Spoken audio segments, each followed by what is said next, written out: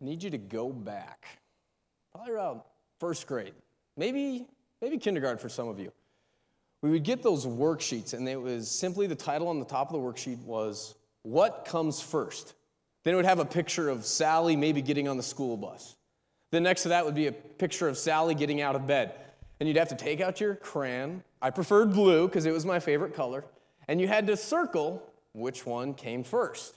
And so you'd circle the right one, you'd hand it into the teacher, and you'd get the big smiley face back. Well, I want to give you an updated version of what comes first. I'm going to give you two things, then you need to decide which comes first. We're going to start with an easy one, though. The building or the foundation? Which comes first? Foundation. Wonderful, you've got it. First the foundation is laid, then you build the building on top of that. Okay, make it a little bit harder. Texting or emojis?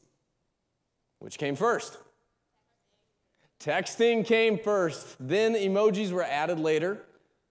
For those of you that text, I know you want to know this, so this is for you. In 2016, at the end of the year, Apple came out with the most used emoji.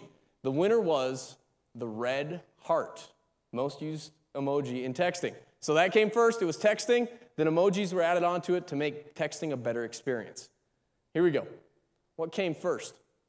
Binge watching or Netflix? Whoa, whoa, whoa, whoa. If you're watching online, I got a resounding binge watching.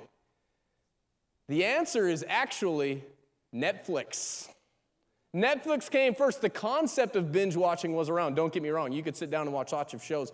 But I think it was in 2003, Netflix did the research to find out what binge watching really is, and they coined the term binge watching. If you watch more than 4 episodes of something in one sitting, you have officially crossed the line from casual viewership to binge watching. Now you know. More useless information that you will probably never remember, but there you go. You have it anyway. What about this one? What comes first?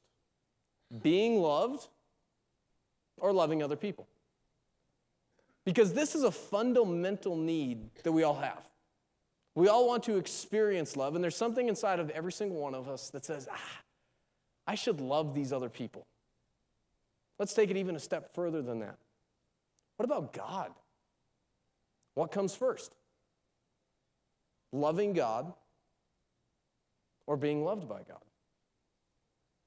Because one of them does come first. And that's a question we're going to be looking at tonight. But before we jump into it, I want to welcome you back to our series entitled, Does God Affect Me? We've been going through the book of Ephesians. During this time, we've had a great experience looking to see how God affects us every single day if we will let Him. And we've gone through chapter 1, chapter 2, chapter 3, chapter 4. We are on chapter 5 this week. And I believe what we find in chapter 5 unlocks what it means to be a follower of Jesus and how He can affect you in an extremely profound way. If you've missed any of the series up to this point, feel free to go online, roswellgrace.com, click on the Watch tab, click on this series, and you can get caught up to speed on all of the book of Ephesians that we've gone through up to this point and this series. If we haven't met yet, my name is Josh Gallagher. It's a privilege to have you here this evening. I like being straight up honest with everyone that comes here. I have one goal for you tonight. Here it is. I want you to know that you're loved. By God, by me, by the experience you have here. If you walk away saying, that was horrible music, that was the worst teacher I have ever heard, and I didn't like the cookies, but you say, I know that I was loved, we've been successful, and we'll try to up the cookies. We can't do much about the teacher, all right? That's kind of the way it is. But that's my goal. We want you to know that you're loved tonight. That's it. So thank you for joining us. We're going to have a great time together this evening as we look at God's Word and how it can affect us every single day? Well, as we get ready to answer this question, we're going to be looking at Ephesians 5, verses 1 and 2 are going to be the main verses that we're looking at tonight. So if you have a Bible, feel free to open to that. But before we even jump in, we've got to stop. The passage that we're going to be looking at comes from one letter. It was the letter to the church in Ephesus that Paul wrote. He couldn't be there physically because he was under house arrest in Rome. But he loved these people so much, he's like, I want to write them a letter. So he writes them this letter so he could still love them and encourage them. So he sends this letter. What we do, what I do, which most pastors do, what do? We look at this letter or any letters or books of the Bible and we kind of rip it apart. And it's amazing. We can take one letter and we can extend it out for a whole year of sermons if we really want to. But as we're looking at the different concepts in this one letter, it's easy to get it separated. To say, okay, well, this is this chunk, and then we think, okay, well, Paul must wrote another letter. This is this chunk, and this is this chunk. But it's one continuous letter. Think of it like this. Do you remember in fourth grade? We'll say fourth grade. It was fourth grade for me, so maybe it was fourth grade for you. You received that first love note. Yeah? Yeah? You remember that first love note? Or maybe I should say love email. I did receive a love email when I was in fourth grade because email was just coming out. Side point, anyway, I'm moving on. Here you go. Once you received that, or maybe it was a private Facebook message, once you received that, did you just look at the first line and be like, oh, okay, I guess they kind of like me? No, are you kidding me? You print that thing off if you need to. You show it to all your friends. You're like, oh, they love me. They love me. And you scour that letter. You read it before you go to bed. You wake up in the morning. You read it again. You have that letter with you everywhere you go. And you look at the whole letter and say, this is what this person feels for me. And at the end, when they say, meet me on the playground during recess, when you went down the slide with that person, it was love at first slide. That's right, that's right, that's right. Anyway, I'm moving on. But you took the letter and you looked at the whole thing. You didn't just rip it apart and be like, oh, good, she knows my name, moving on. Oh, good, she wants me to meet me at the slide during recess. Good. No, you look at the whole thing. Well, what we do is sometimes we look at these letters and we just pull out certain parts of it instead of stopping to look at the whole thing. What we're going to be talking about tonight is crucial. We've got to look at the whole context of the letter, not just a couple verses. And so here's where Paul has brought them up to this point in the book of Ephesians. And started in chapter 1, verse 1 through 4:16. He simply says, you're loved. And he tells us to the church in Ephesus a lot of different ways. The first thing he tells them is, hey, God chose you before the beginning of the world.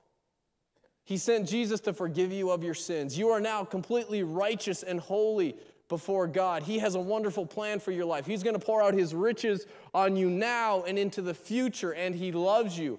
But he doesn't just talk about God. He also says, I love you. Paul prays two extremely powerful prayers over this church in Ephesus, and he says, hey, I want God to do this. I hope to see this. You should be unified. And he's saying, I love you. So the first thing he wants them to know is, hey, you're loved by God and by me, Paul is saying. But Ephesians doesn't stop at chapter 4, verse 16. It goes on. Starting in verse 17 through basically the end of the book, he says, okay, now it's time to love God and other people. Unfortunately, this is what we do. We break sermons and messages and our concept usually of following Jesus into one or two of these two categories. And here's what it looks like. We'll look at this first one and say, okay, we just need to be loved by God. You've maybe heard sermons, you're righteous, you're holy, God loves you exactly as you are. If you just accept Jesus to forgive you of your sins, you can be made completely brand new. You're loved. Please hear me. Yes, that is true. There is nothing wrong with that. That's the truth of God that he wants to convey to you, that you're loved exactly as you are. You don't have to change anything. You can come to him right now where you at, what you have done and what you will do, because you are loved. The problem is, though, if we focus just on being loved, we get stunted in our growth.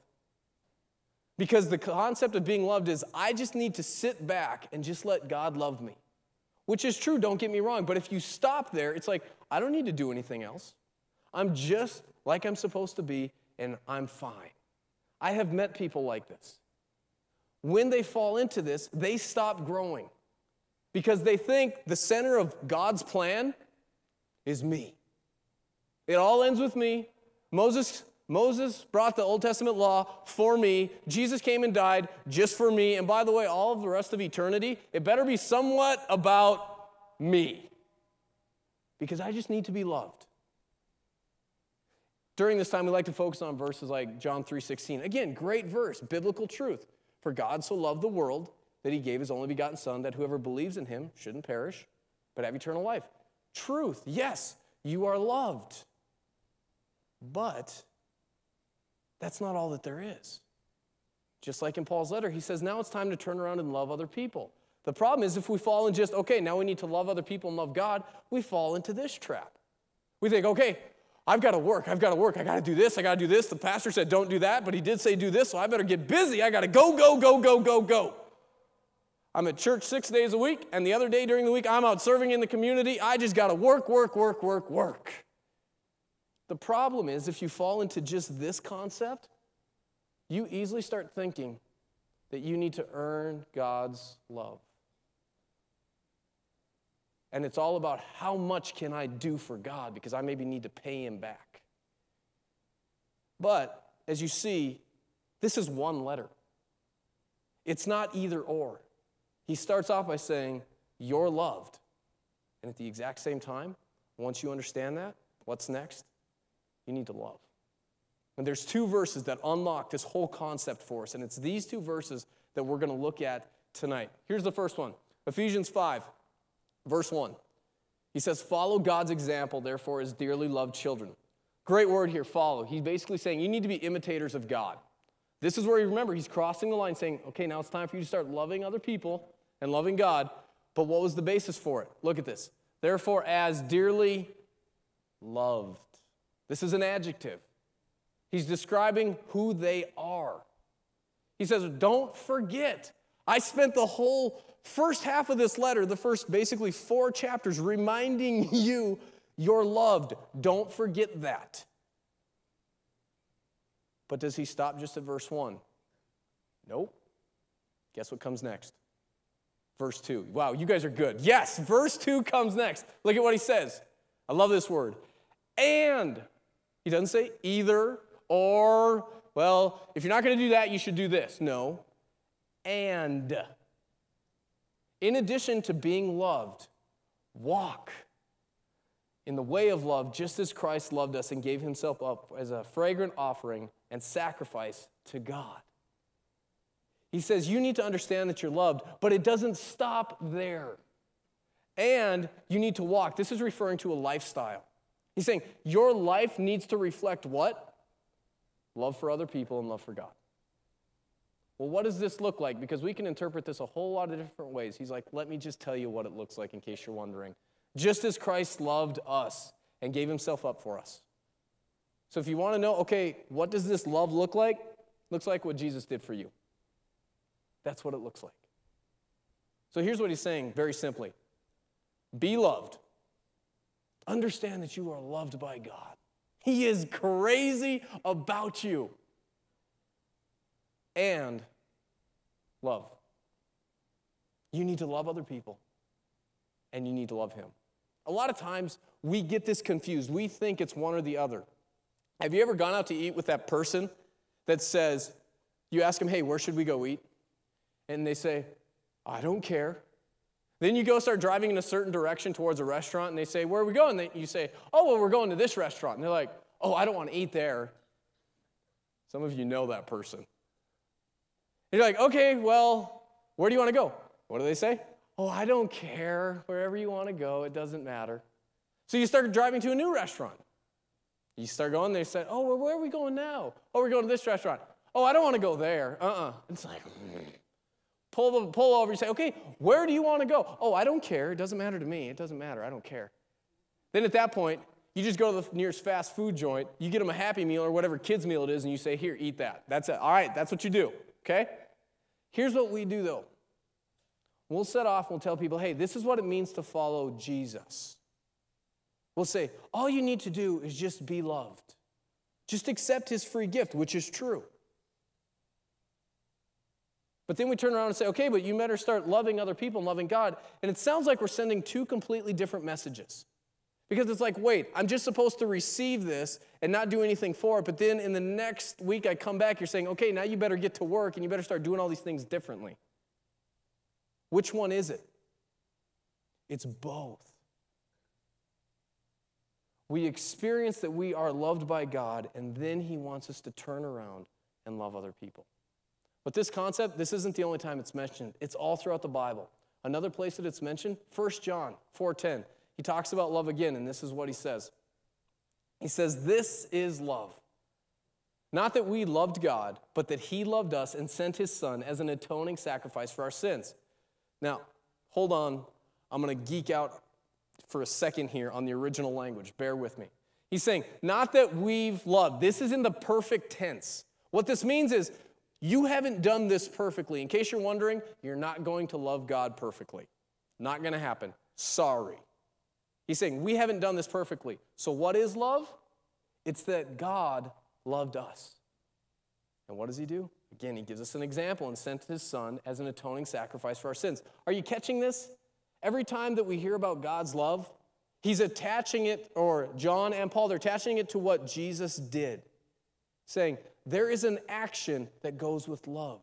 This isn't just to sit back, have a good feeling about it, and say, oh, this is love. No. Being loved means I'm actually going to do something about it. So he's saying, you haven't done this perfectly. It doesn't start with you. It started with God. Then he goes on in 1 John 4:19. Look at this. Puts it very simply. We love because he first loved us. We love God and other people because what came first? His love for us. That is where it all starts. So again, even John is saying, be loved and love. So if we understand that this is the foundation that we're supposed to be loved, I want to read for you, very briefly, parts of chapter 5, verses 3 through 11. Now remember, we have our foundation. He's spent the whole first half of the letter saying, okay, you're loved by God, but now it's time to love other people. Now with that in mind, listen to this. Let there be no sexual immorality, impurity, or greed among you. Such sins have no place among God's people. Obscene stories, foolish talk, and coarse jokes, these are not for you. Instead, let there be thankfulness to God. You can be sure that no immoral, impure, or greedy person will inherit the kingdom of Christ and of God. For a greedy person is an idolater, worshiping the things of this world. Don't be fooled by those who try to excuse these sins. For the anger of God will fall on all who disobey him. Don't participate in these things that people do. For once you were full of darkness, but now you have light from the Lord. So live as people of the light. For this light within you produces only what is good and right and true. Carefully determine what pleases the Lord. Take no part in worthless deeds of evil and darkness. Instead, expose them. That's just through verse 10. He goes on. He's going to remind them more things of what they should and shouldn't be doing. Here's just a quick review. I'm not going to read it all. But the first thing he says again, these are things you shouldn't be doing. You shouldn't be sexually immoral. You shouldn't be impure. You shouldn't have greed. You shouldn't have obscene stories. There shouldn't be foolish talk, nor no coarse joking. Or you shouldn't make excuse for your sins. He goes on. Don't get drunk. Don't sleep around. Why? Now, it's easy for sometimes us as pastors to get up and say, okay, don't do these things. Boom, boom, boom, boom. And you ask why? Well, God said so. Yes, but it's deeper than that. Because the foundation is we're loved by God. And once we fully understand his love, we naturally should want to love him and other people. And so in our quest to love him and other people with the foundation of his love, these are the things that we don't do. Because it's not loving to God and other people. But he goes on and he also says in chapter 5 some things that we should do. Here's a short list. He says, live in the light of the Lord. Be thankful. Do things that are good, things that are right, things that are true. Live wisely. Be filled with the Spirit. Give thanks. Submit to one another. Now, this is a really controversial one. Here you go. Wives, submit to your husbands. That's in Ephesians 5. Husbands, love your wives as he loves the church. We look at these verses and it's like, oh, it's just more do's and don'ts and do's. No. You're missing the foundation of everything that he's talked about in the first 4 chapters, which is you're loved. And because you are loved, you need to turn around and love other people. But even if you don't, even if you do sleep around, even if you do have coarse joking, even if you are sexually immoral, if you do all these things, if you're full of greed, please hear me. You're still loved.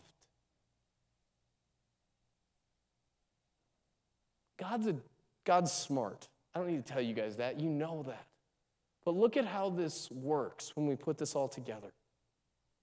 God said, okay, I'm in charge. I am going to take the first step. I'm going to show you my love. Before the world even began, he chose us. He knew we were going to screw up, but he says, I am going to send my son to pay the penalty for the things that you have done wrong. Not just so you can have those things wiped away, but you can enjoy eternity forever with me. And when you're here, I'm going to pour out my blessings on you forever and ever. And we're going to have a close, intimate relationship. God takes the first initiative. He says, you're loved. But remember, and he wants us to do something else. What is that? Love other people and love him. Now, for the people that actually take this to heart and they understand that, okay, I'm loved by God, and now it's time for me to start loving other people. When they take the step to love other people, what happens? That person feels loved. Whoa! Once they feel loved and they understand, whoa, I'm really loved by God and other people, I want to help others, and I want to love God, and I want to love other people. So what do? They turn around and love someone else. When they love that other person, that person feels loved.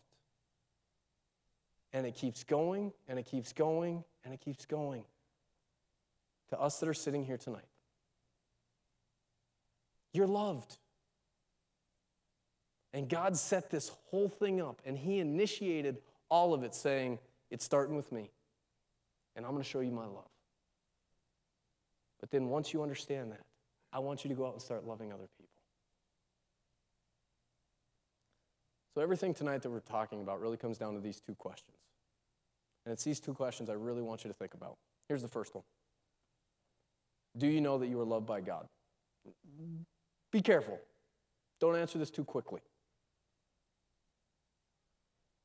Do you know that you are loved by God? Because if you're looking at this question saying, Josh, I really don't know. This is the most important question you can think about for the whole rest of this next week. Because this is the foundation of everything that comes first. If you don't get this right, nothing else matters. If you're like, I'm not sure, let me tell you very briefly. God's crazy about you. He is absolutely in love with you. He knew who you were before you were even born. He knew everything that you would ever do, and he still chose to love you. And it wasn't just a feeling. He sent his son Jesus to come down, to take on flesh, to be the payment for all the things that you have done wrong, because those things separate you from an all-knowing, all-powerful, all-loving God. And he didn't want eternity without you. So he sent him down to be the payment for the things that you've done wrong. And all you have to do is receive that. And if you receive that, all of those things that you have done and will do are completely wiped away. And you have a relationship that is perfect with God from now until eternity, no matter what you do, because the penalty for what you have done and will do has already been paid by Jesus. That's his love for you. What do you have to do? Accept it. That's it. And a simple way that you can even do that right now, simply acknowledge saying, God, I need your forgiveness. And I believe that that's through Jesus Christ.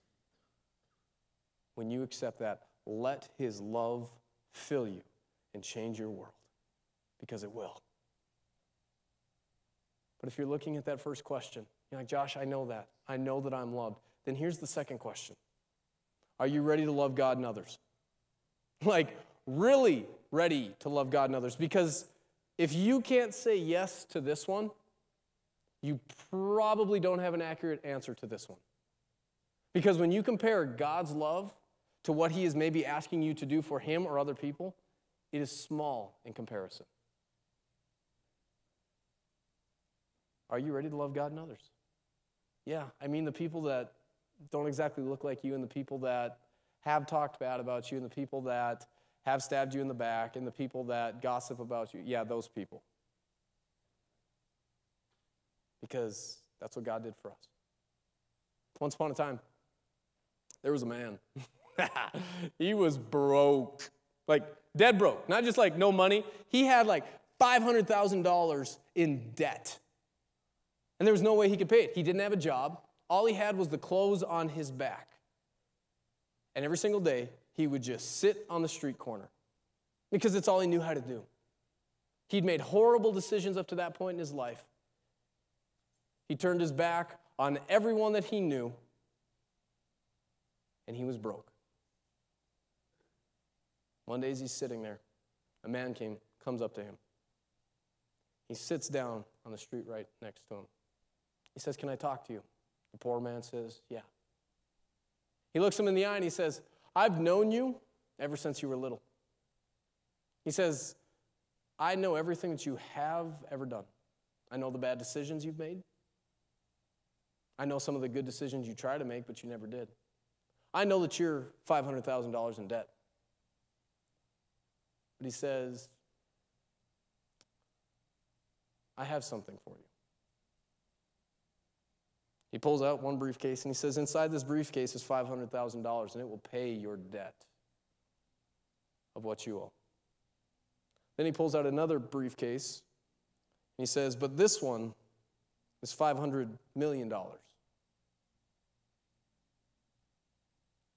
to secure your present life and to move forward." And the poor man just sits there. He's completely stunned. He says, "What are you doing?" He says, "This is all you need to understand. I love you." He said, well, the poor man asks, "Do I got to sign a contract? Do I got to do something for you? What do you want out of me? I mean, nothing's free." And he says, "This is all you need to do is take it."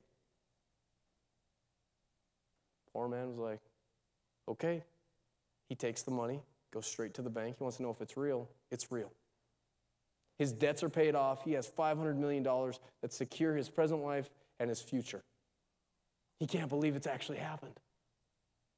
He's been given brand new life. A year into this new life, he receives a phone call from the man who gave him the money. And he said, the man on the phone tells him, he said, "I was wondering if you could do me a favor. Could you give me $1 million? And on top of that, I've got this charity. I want you to donate $5 million to that charity." He says, "I want to make this very clear. You don't have to do any of this, but it's a simple request." The man that was once poor but was now rich had a long pause on the phone. He thought. Because on one side he was thinking, wow, that's $6 million. I have a lot of things I could do with $6 million. And he started giving himself some excuses about what he could do with that money and why he shouldn't give it away. But then on the other side, he was thinking, wait, this was the guy that gave me all of this. So there was a long pause. How did he answer? I don't know. Only you know. Because you're the man in that story. God came down when we were in our brokenness. He said, "I love you. I want to pay your debt and secure your future. You don't have to do anything. All you need to do is accept it." And when we accept that gift, it changes everything. But then after that, he does tap us on the shoulder every once in a while saying, "Hey, I want you to love me. And those people over there, I want you to go love them too." And even if we don't, we're still loved by him. But he understands when we start loving him and other people, our relationship with him grows and we find out what life is all about. So it's even for our good. So how would you respond? What would you do? If you don't understand how much God loves you, it's going to be very hard to turn around to love him and other people. Here at Grace Sunday Nights, we love to talk, but more importantly, we love to live. We don't want to just talk about these things, we want to live them. And to help you understand the ways that you can live this out, I'm going to give you a couple opportunities to do that. The first one is this. It's a connection card. It's found in the seat in front of you. It's very simple. You can put in your name, address. If you have a prayer request, you can flip it over and put it on the back. This is one example of how, personally for me, I want to show you that you are loved. We've probably never even met. Every time that someone fills out one of these connection cards, you don't have to put your address or phone number or email. You don't have to fill out anything except your name. You fill out your name, I take those cards and I pray through them throughout the week. Why? Because I have nothing better to do. No. Because I want you to know that you're loved by God and by me. If you have something specific that I can pray for, go ahead, put it on the back and I'll pray for it. If not, if you just like, Pastor man, I don't know who you are, but sure, I'll take some prayer. My name is Joe. You can make up a fake name, but I'm going to pray for Joe this next week. And that God would show you how much he loves you. That's one way that I want you to know that you're loved by God and by me. But for others of you, you know, okay, I know that I'm loved. I need to start loving other people and loving God better. Here's what you can do. You can sign up for the Consistent Connection. All you need to do is text in the 3131 in the number line, then the message line, write Effect 3 or Effect 6. If you type in Effect 3, you're going to get text messages 3 days a week, Monday, Wednesday, Friday. If you do Effect 6, you're going to get them Monday through Saturday. Here's what this is. It's a simple text message, and in this text message, we're going to go through the rest of Ephesians 5. We're going to take a section each day, and you're going to be able to read it. There's some questions to think about, then application points of how you can apply all of these things to your life. Finally, there's some questions that you can discuss with other people around the topic that we're looking at. And in Ephesians 5, it's all about, hey, this is how you can love God and love others. Because we've gone through the basis up to this point that you are loved. But now it's time for you to start loving others. So that's one way that you can dive in this next week to start figuring out how you can better love God and love others. We're not done yet. There's something else you can do. If you've come to Grace Sunday Nights for a while, and you're like, okay, I get the loved thing. Because when I do come here, I feel the love. I feel the love. I'm going to encourage you maybe, just maybe, it's time to cross the line. Instead of just receiving the love, it's time to give the love away. And here's one way that you can do that. On your chairs, there's this thing called the GSN Impact. It's some top ministry opportunities that you can get involved with here at Grace Sunday Nights. You can take a look at those, and tonight when you leave out in the lobby, we've set up some tables with some different areas that you can serve here at Grace Sunday Nights. The whole reason we're doing this is because we wanted to give you an opportunity to love others.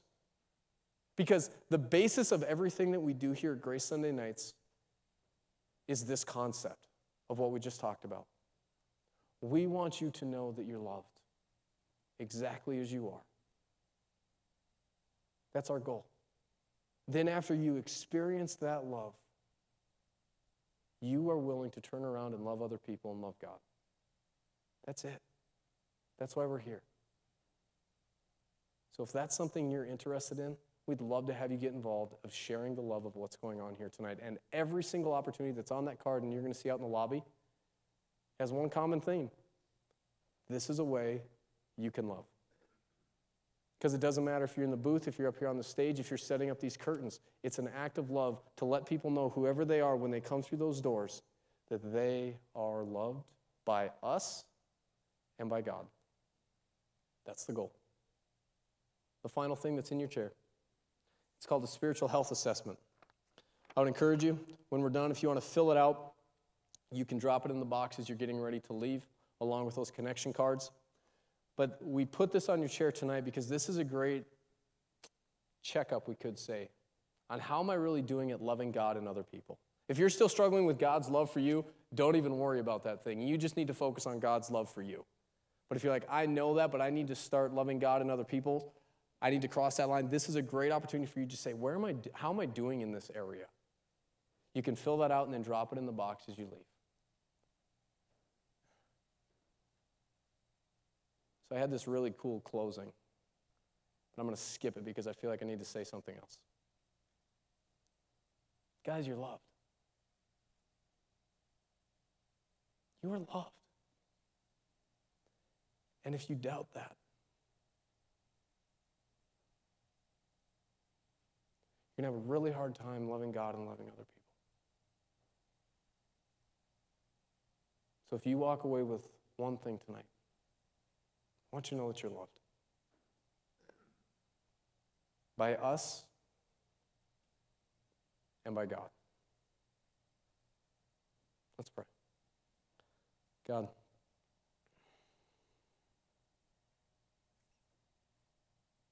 your love started all of this. Not just Grace Sunday nights, but started the world.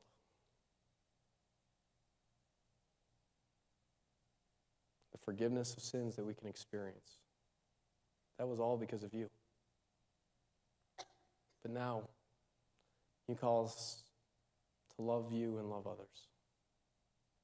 Because you've already shown us exactly what that looks like. God, for those of us here that maybe don't understand your love, I pray that this next week you would do something miraculous that we can't even explain other than it's your love for us. Blow our minds away with how crazy you are about us. For others of us, we know that you love us. God, it's time for us to cross the line and start loving you and other people in a very real way. Provide us those opportunities this week as well. It's in Jesus' name that we pray. Amen.